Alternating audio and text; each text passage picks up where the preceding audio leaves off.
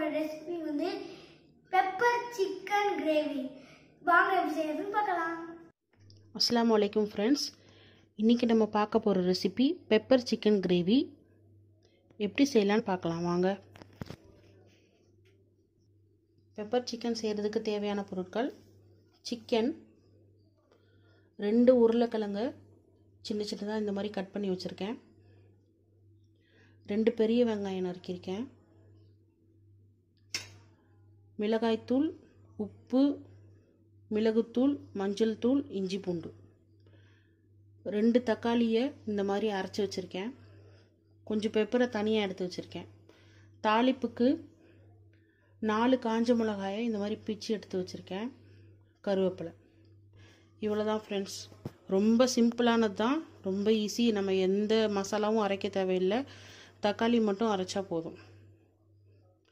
இப்போது இந்த மசாலா ஐட்டம்ஸை, இந்த மிளகாய்த்தூள், மஞ்சள் தூள், பெப்பர், இந்த சால்ட்டு, இந்த இஞ்சி பூண்டு எல்லாத்தையும் நம்ம சிக்கனில் போட்டு பிரட்டி வைக்க போகிறோம். இந்த மாதிரி பிரட்டி ஒரு ஓரமாக எடுத்து வச்சுட்டு நம்ம சட்டியை காய வச்சுருக்கோம், தாளிச்சிடலாம். வெங்காயம் எல்லாம் வதங்குற வரைக்கும் இந்த கறி கொஞ்சம் ஊறட்டும்.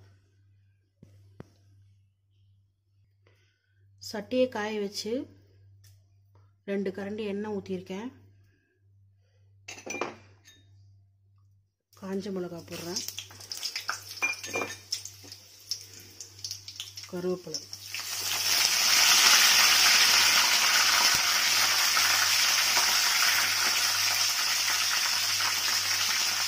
வெங்காயம்,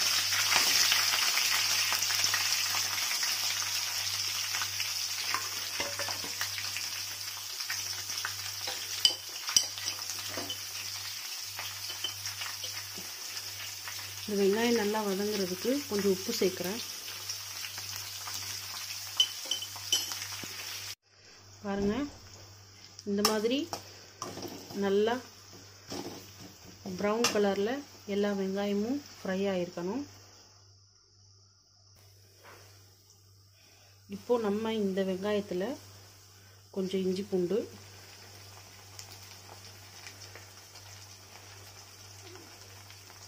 கொஞ்சம் மஞ்சத்தூள்,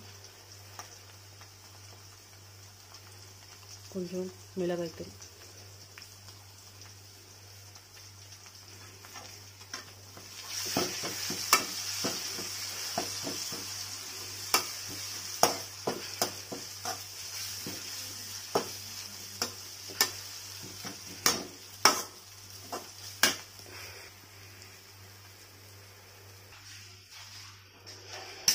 ஊற வச்சிருக்கிற சிக்கனை இதில் போட்டுடலாம்.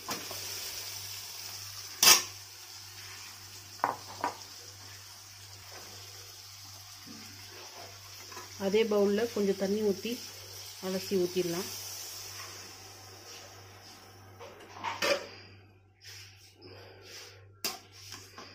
இப்போ சிக்கனை நல்லா பிரட்டிடலாம். இப்போது இந்த சிக்கன் கொஞ்சம் வேகணும். அரைவேக்காட்டில் வரும்போது தான் நம்ம தக்காளியும் உருளைக்கிழங்கும் போடணும்.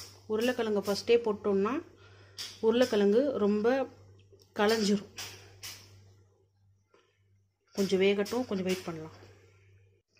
நல்லா கொதித்து அரைவேக்காடை வந்துக்கிட்டு இருக்கு. இப்போ நம்ம தக்காளி ஊற்றிடலாம்.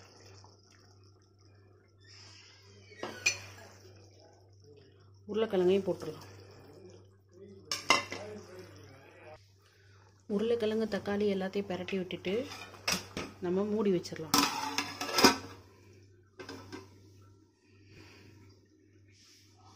ஒரு 2 மினிட்ஸ் கழிச்சு எடுத்து பார்க்கலாம். கிழங்கோடு சேர்த்து நல்லா கொதிக்குது.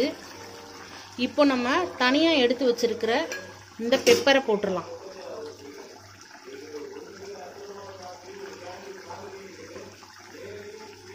இப்போ கொஞ்ச நேரம் கொதிக்க விட்டு ஆஃப் பண்ணிட்டா நம்மளோட பெப்பர் சிக்கன் கிரேவி ரெடி.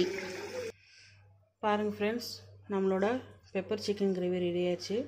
நம்ம கிரேவின்றனால கொஞ்சம் இந்த மாதிரி கிரேவியாக இருக்கணும். இப்போ இந்த ரெடியான கிரேவியை நம்ம டேஸ்ட் பண்ண கொடுத்துடலாம்.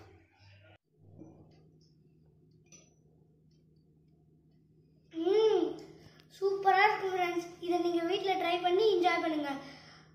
மறக்காம சப்ஸ்கிரைப் பண்ணுங்க. கூடவே பெல் பட்டனை கிளிக் பண்ணுங்க. By bye friends.